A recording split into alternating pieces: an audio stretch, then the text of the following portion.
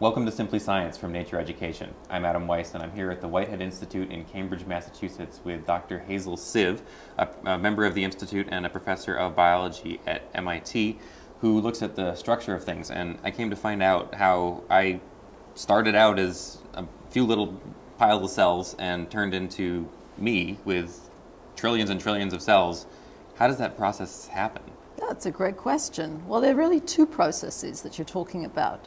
One is that not all your cells are the same. So starting from just one cell, you're now made up of maybe 500 different kinds of cells. But the other question is how you got built into the 3D structure that is you. So those cells get built into different parts of your body, and they make functional structures that have 3 dimensions. So it's the different types, but then also the construction. And that Right. three-dimensional part is important because otherwise I couldn't eat or breathe or even have blood flow through tubes. It just wouldn't work, right? Exactly. You'd look funny too. Right.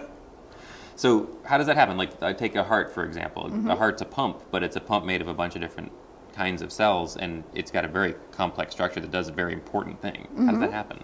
Well, it happens in ways that are very analogous to the ways we think about building things in our everyday lives. Building a house, building a car, starting off with a bunch of component parts and landing up with the final structure. And I guess before we started, you threatened to make me build something, and in the paper bag you told me something analogous to building a heart might go on? Yeah, a surprise. Okay. Okay, so I've got a bunch of Post-it note bricks. Right, in attractive colors. And these are cells. Each pile represents one cell. And what I want you to do, Adam, is to build something.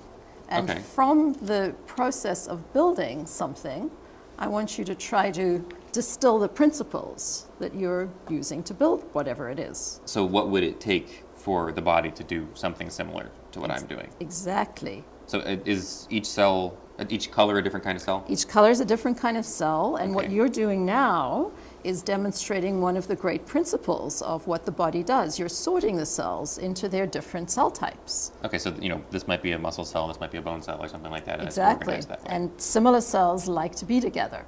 Okay, so I guess I did one thing right already. Good. Carry on. So you want me to build something? Build something. All right. Maybe I'll build a tube, pretending I'm building a blood vessel or something. A very important thing to build, yes. I guess even the brain is a tube, right? Almost every organ is a tube. Okay, so I guess these stick in certain ways and don't stick in other ways, so I'll stick them together. You're sticking them together. Well, that's very interesting. So there's another principle of what cells normally do. They stick together. The glues are a bit different to the glues we used in everyday life, but they are glues nonetheless. What else did you do to get those cells over there to build the tube? Well, just to get them here, I had to move them over here, and I had to put them together physically, like stick them and move them. Right. So cells have to move, and they have to know where they're going, and that's another principle of how you build things. You move them. I'm adding to my tube here. Good. Now, why are you adding? Why are you able to add? What do you have? Do you have just one cell or 2 cells? I've got a bunch of these blue tube cells, but yes. I don't have enough to make a brain. And if you were going to make a brain, you'd need more cells. Right.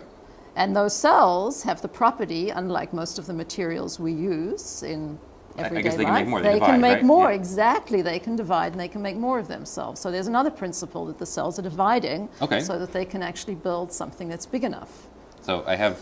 You have a very brain tube here, nice whatever looking this is. tube. And now what about these other cells sitting here? I guess I'd want to make something else out of another kind of cell and then combine this with that to make a more complex structure, because it's not just the tube. You need support and supply and all sorts of other things that happen in the body, right? That's very good. So that's true. So this simple kind of tube that you built initially is going to get more complicated as you add to it.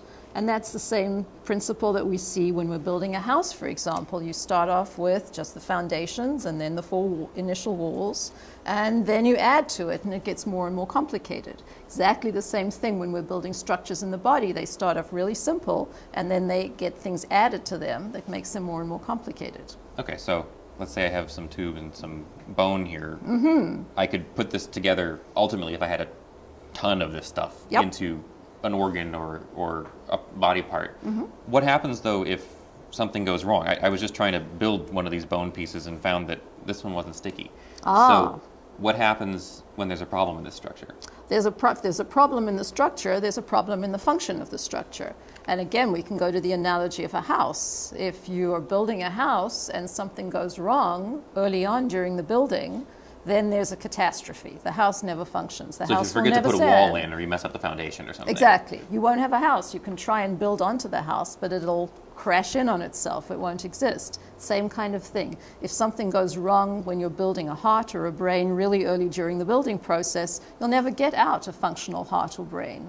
But if something goes wrong later, you're putting on the roof of the house and you don't quite stick it on properly, all you'll end up with is a leaky roof, and that's Okay. quite easy to fix. Same thing in the heart. If there's some little thing that happens later on, you can go and fix it, and the heart will be fine.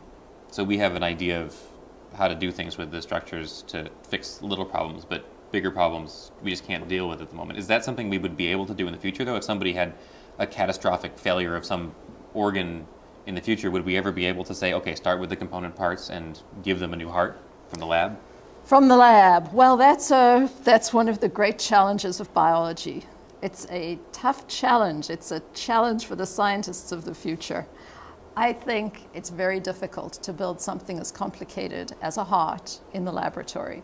I think we can build bits of the heart. We know that already. And we can use those bits of the heart to repair a heart. But whether we can ever build a complete heart, starting from the pile of cells, I'm not sure. We'll have to see. I guess if we were able to get something that looked kind of like a heart, it'd be even harder to get it to be complete without something like a leaky roof in the house analogy. Perhaps so. Perhaps so. Well, thank you very much for telling us about what you do, and I had fun building bones and tubes out of Post-it notes. Good, you did great. Okay, thanks.